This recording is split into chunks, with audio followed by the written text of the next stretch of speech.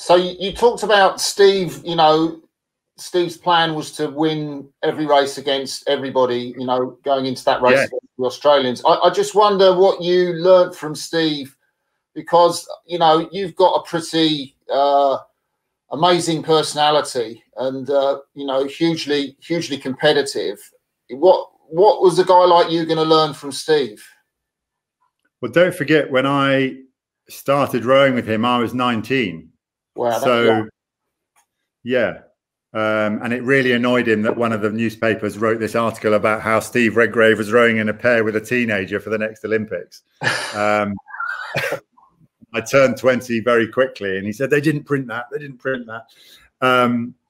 I think what he, so how to describe it? It's now very difficult to unpick what my character was before, because you're still maturing hugely between 19 and 25, 26. You know, that the brain is changing. I mean, I know that sort of medically is true, but also that sort of racing mindset, the sporting mindset, is still forming, and it definitely was for me.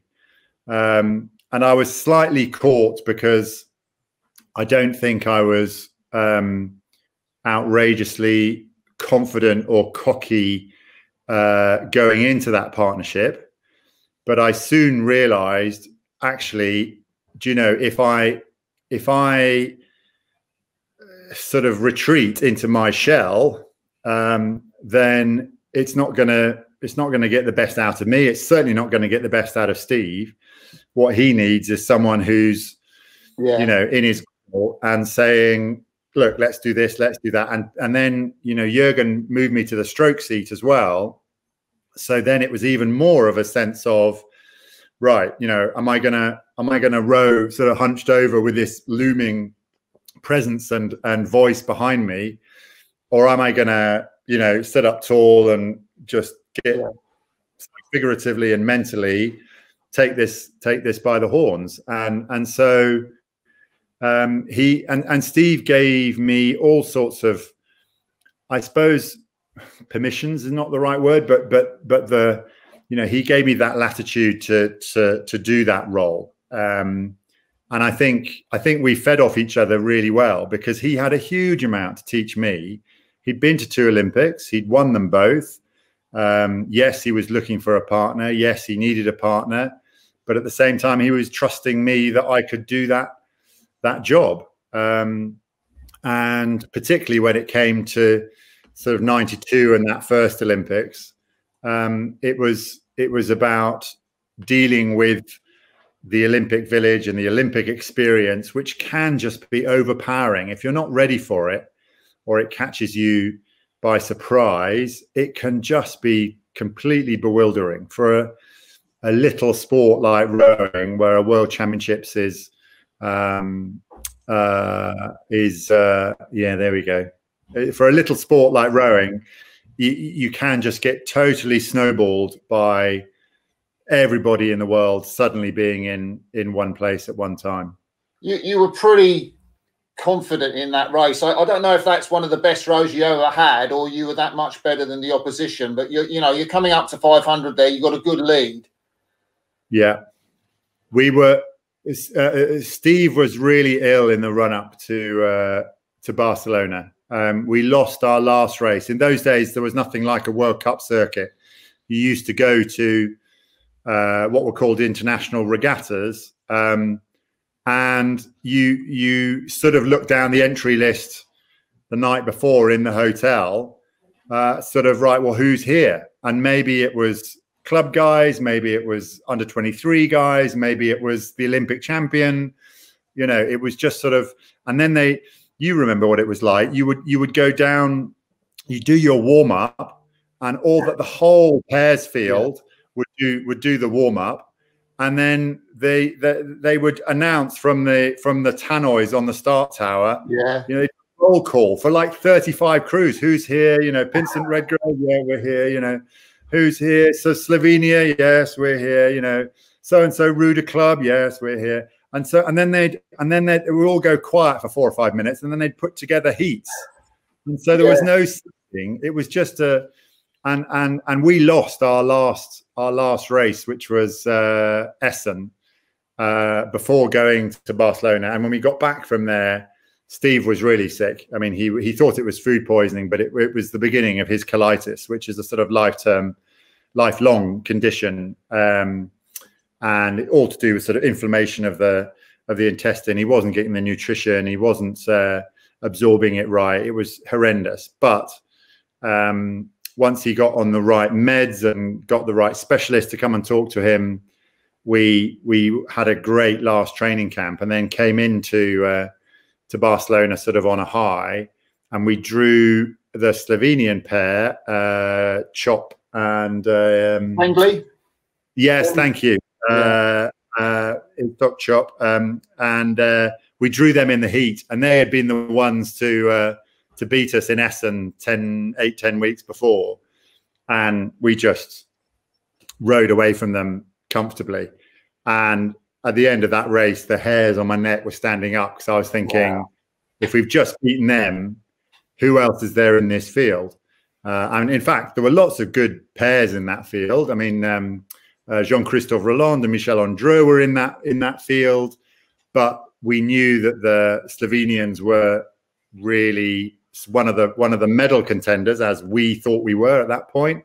And then we won the heat so comfortably that it was like, okay, this could be on. And then it became a matter of producing what we were capable of in the final, which I suppose in a nutshell is what sport and rowing and the Olympics is all about, is doing what you're capable of when your body is telling you that that's quite difficult.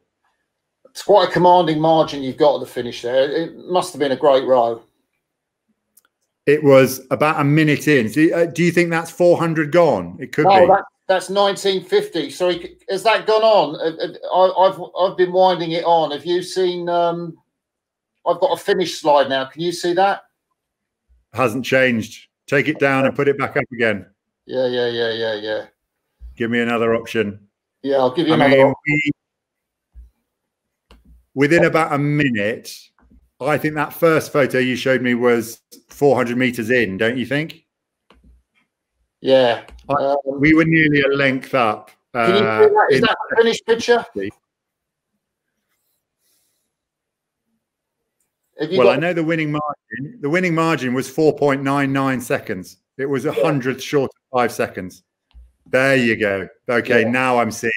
Now the one with the boat in the background. If everyone's seeing that at the same time, and you're seeing that boat was, as you say, 50 meters from the finish line, and that angle is sort of narrowing the gap. I think we had 2 lengths of clear water by this stage, and I remember way back in the first 600 meters, thinking we're going to win this, and it was the most amazing sensation of rowing along, really nice rowing, completely relaxed. And I was looking back on, your opposition is behind you. And what I also realized looking at them for 30 seconds, 45 seconds, a minute, is that they weren't turning. There was no faces coming back to us. No one was looking and then trying something and seeing if that had made a difference. Yeah. They had completely discounted us. And I thought, right, all we've got to do is stay out of their consciousness, stay out of their eye line. But Steve had other ideas, which is just, more, keep going. Yeah, it was a lovely feeling. So taking you for 4 years, 4 years later, it was quite a different feeling, quite a different sort of tension in Atlanta. Yeah, it was. I think part of that was being out and out favourites, and we had bought that on ourselves, because we said in the press conference after the Barcelona race, we want to go to Atlanta and win that gold there. And that 4 years of people coming and saying, "Oh, you said a year ago, you said 2 years ago, you said 3 years ago, you said 4 years ago, you were going to win. Are you? And it's just like, oh." And at that stage, it doesn't seem like such a big story now, but it was an enormous story that a Brit was going to win 4 Olympic gold medals back to back. And so suddenly at the rowing lake for the heat and for the semi-final, we had all the British media there, and not just the rowing correspondents, but sort of sports journalists who we'd never met before. And they said, oh, I'm from the Sun, I'm from the Mirror, I'm from the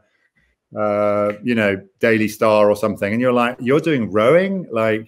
And it was like, our press conferences, even after the heat, were sort of 50, 60 people. It was, and there's no escaping it. And then there were two other factors in the run up to that race, one of which we had illness in the village, in the Olympic Village in Atlanta. In the British blocks, we had illness, and indeed in the room next door, that was James, who got a sort of stomach bug. And Anne Redgrave, Steve's wife, her immediate decision was, right, we've got our spare men who weren't allowed in the Olympic Village, men and women. The spares are up in a sort of Holiday Inn or something up at Lanier, an hour away. We should move them out somewhere else, and we should move the men's pair and the men's four into those rooms for the last 4 or 5 days running up to the finals. And so we moved out of the village, and that became very strange. And then the last thing was the Centennial Park bomb went off the night before our race. I think it was like 1 in the morning or 2 in the morning it went off. And then our race was first of the Saturday finals. So we were something like 9:25 or 9:30 in the morning. We were the first gold medal decided after the bomb. And it completely cast a shadow and a pall over the Olympics for days, but also the venue, and flags were at half mast, and volunteers were in tears when we showed up. And Steve was just like, look, blinkers on. If the race is 9:25 or 9:30, that's when our race is. We just got to get the job done. Ignore it all, do the race. But we didn't row nearly as well, and it became a battle with the French, with JC, in the sort of closing stages, and the Australians. And I'm just glad. Well, I'm glad we won. I think the winning margin was about 1.5 seconds. Not much of a winning margin, is it, really? There you go. Yeah, so it's about half a length. And I think it's the Aussies in second. I think that's green and gold second. And then JC and Michelle a third, Michael a third. And Steve was absolutely knacked by it. He was just so relieved to have it done. I don't think he found that Olympics an enjoyable experience at all. What was your reaction to hearing Steve say, if anyone sees me near a boat again? Did you say anything to him about that, or just take it in and think, oh, he's just saying that now? Well, if you watch it's very difficult to find now, but I remember watching it back a few weeks afterwards. He starts with saying, if anyone sees me anywhere near a boat again, and I put in the words, shoot him. I interrupt his sentence quite quietly because the camera's not pointing at me. Yeah. I just said, shoot him. And he says, you've got permission to shoot me. And it became a sort of classic thing. And it was no surprise to me because he particularly went round the circuit that last year, sort of always saying, right, well, this is the last time I'm going to be here, and this is the last time I'm going to be in Silvretta in the mountain training camp, and this is the last ergo test I'm ever going to do. Got to make it a good one. And so it was sort of, you're saying goodbye. Last time in Lucerne, last time, can't remember if we did Henley in 96. No, it probably wasn't. So 95 might have been the last one for us. But it was no surprise to me. It was more emphatic than, it was more definite. And I was surprised that, I suppose, he did it to, a live TV camera. Then it was done. And And then he and Anne and the children, who were all quite young at that stage, they must have been, yeah, I mean, Natalie can only have been 5 or 6. His eldest daughter of 3 can only have been 5 or 6 then. They all went down to Disney in Florida for a couple of weeks. And then the next time I saw them, it was back in the UK. And that second week of the Olympics, I had a great time. But I was already beginning to think, right, you know, life after Steve, should I row a pair? Who's around? You know, maybe Greg and I would work, but we'd have to change sides. One of us would have to change sides. Maybe there's a 4. Am I going to take a year out? All those sorts of things were going around my head. So then you had this, you know, the 4 with James and Tim, and you had this amazing sort of fly on the wall documentary, Gold Fever, and we were talking about the similarities between Gold Fever and the documentary about the Chicago Bulls, Last Dance. I hope not. I hope not. I'm not sure Gold Fever could happen in the squad now as it happened then. It's been viewed loads and loads of times on YouTube. It's a great watch. I can only watch little clips of it. Yeah, maybe I'll sit down and watch it all back at some point. It was very difficult to make because it was a very early version of us, which now seems sort of every day. It was a very early version of vlogging, really, because the Beeb gave us little cameras and they would say, right, here's a box of tapes. We used to get them in boxes of 10. When the box is full, fill up the tapes and send them back to us. And then they would go through and log them.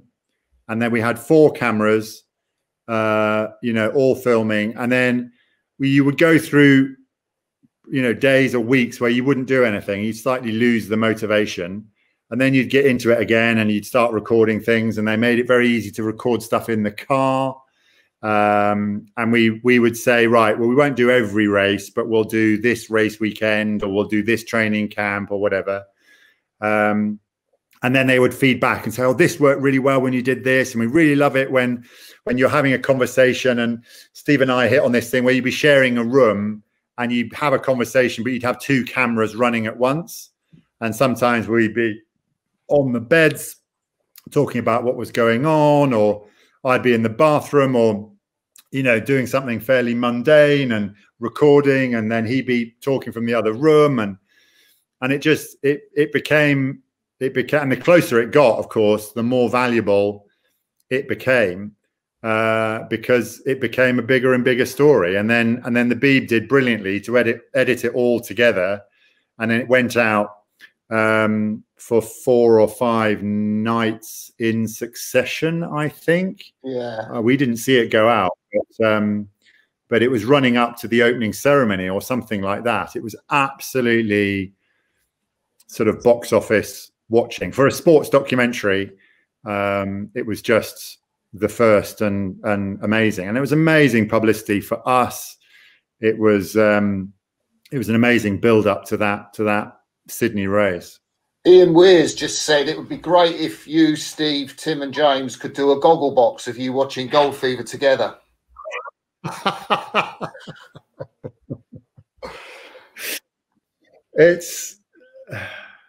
Yeah, it would be good, actually. It would be good. There are some things that just stand out. Just the sort of and there's a number of reasons why I don't think it would work now, because we used to have training camps in quite small groups. So Jürgen used to take his, I mean, it was sort of closing down in the run up to Sydney, and that we had a bigger squad, and obviously the 8 and the pair, all the men's sweet team, sort of moved en masse. But then, you know, that unit of the 4 was very close. And so you could get a lot of us feeding off one another and getting to know the way that and there's no hiding, really. You know, for 4 years of filming, you're not going to come across as something that you aren't. And so you're going to get it all. You're going to get it absolutely all. And all Steve's illness issues, and James with his love life, and it's just Tim with the party. Say again. Tim with the party. Oh, still not quite forgiving him for that. No. Kieran Clark's got a question, Matt. He said that your winning margins were reduced at each Olympics. Do you feel the speed of the British men's sweep at the time forced other nations to step up?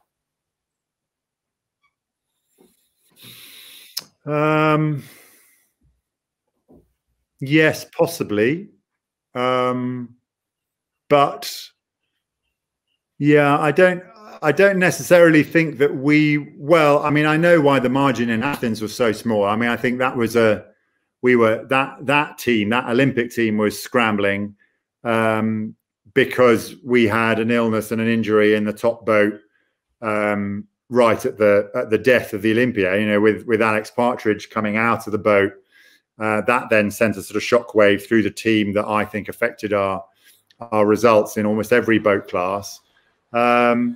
Yes, I suppose that's an interesting theory that we laid the gauntlet down to other people. I suppose that's true, but then we've stayed ahead since. You know, we've carried on winning 2008, 2012, 2016, and in fact, probably the 2016 men's team was, or even the 2012 and 2016 teams were stronger, much stronger than we were in the 90s. And then you add in the women, and it was just a sort of, you know, unbeatable combination.